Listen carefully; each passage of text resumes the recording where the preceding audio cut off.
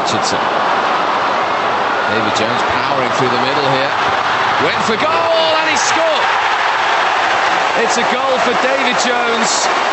It's another piece of bad goalkeeping from Pala. United have scored twice in 3 minutes and they now lead by 3 goals to 0. Nightmare for the goalkeeper, Steve. Those balls that just bounce as he's getting down, it goes under his body. It's a little bounce, and I think the wetness of the pitch just takes it away from the goalkeeper. And they'll be a bit disappointed. Seville coming 1-0 down. I think that's not a bad result to go home with.